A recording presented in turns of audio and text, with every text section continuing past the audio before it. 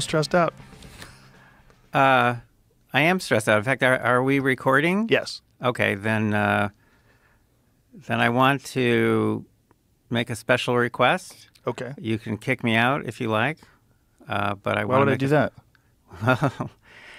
Because I need to have a meltdown. I would like to have a meltdown right now on your show. You want to have a personal meltdown? Yes. Okay, go ahead. Okay. I've never heard anybody plan for a meltdown before. Well, I need to do this, and I think this is the right opportunity. Okay. And I don't know what I'm going to say, Okay. but I am definitely going to melt down. Okay. Okay. So I am completely fed up. I have worked day and night. I work about 80 hours a week. I'm directing almost 40 research projects. I've been working really hard for maybe 45 years. And the last 12 years where I've turned my eye to Google and other tech companies have turned into, for me personally, a disaster. So before I started studying Google, I had published 15 books with major publishers. Since I've started studying Google and other companies, I can't publish anymore.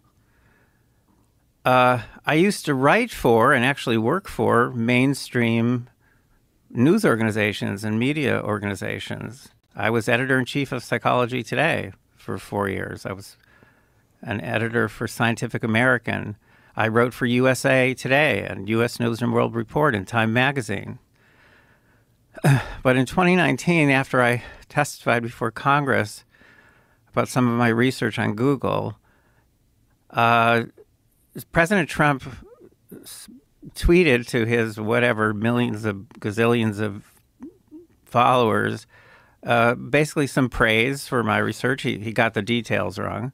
But then Hillary Clinton, whom I had always admired, chose to tweet back to her 80 million Twitter followers, and she tweeted that my work had been completely debunked and was based on data from 21 undecided voters. I still have no idea where any of that came from. Probably someone from Google, because Google was her biggest supporter in 2016.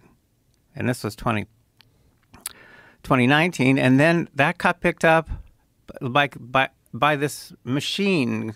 I'm told it's called the Clinton machine. And the New York Times picked that up without fact-checking. And then 100 other places did.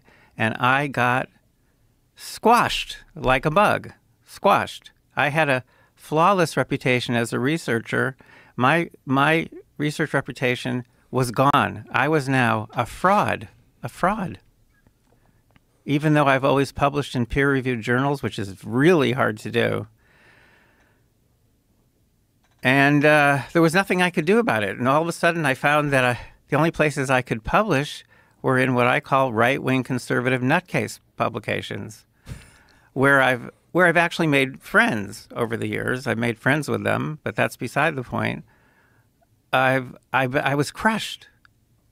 And not only that, I've been discovering things. I've made at least 10 major discoveries about new forms of influence that the internet has made possible. These are controlled almost entirely by a couple of big tech companies, affecting more than 5 billion people around the world every single day. And I've discovered them, I've named them, I've quantified them, I've published randomized controlled studies to show how they work, published them in peer-reviewed journals. We just had another paper accepted yesterday. And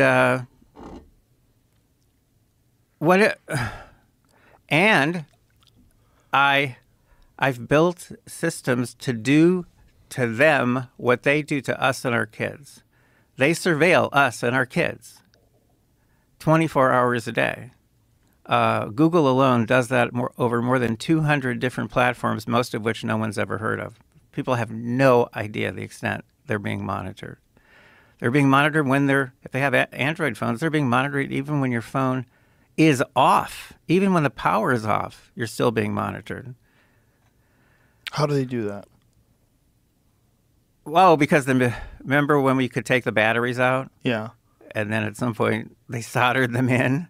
Yeah. Because they soldered the batteries in, even when you turn the phone off, it's not off. It's easy to demonstrate. It's still transmitting. Or it'll transmit the moment the power comes back on. It's still collecting data.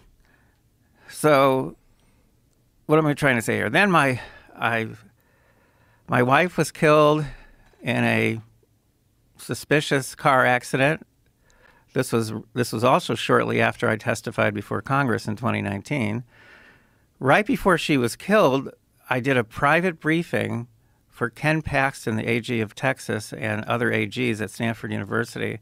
And one of those guys came out afterwards and he said, well, based on what you told us, Dr. Epstein, he said, I don't mean to scare you, but he said, I predict you're going to be killed in some sort of accident in the next few months. So I told you this before when I was on before, and obviously I wasn't killed, but my beautiful wife was killed. And, her vehicle was never inspected forensically, and then it disappeared from the impound lot. I was told it was sold to some junk company in Mexico. And that is one of now six incidents, of violence against people who are associated with me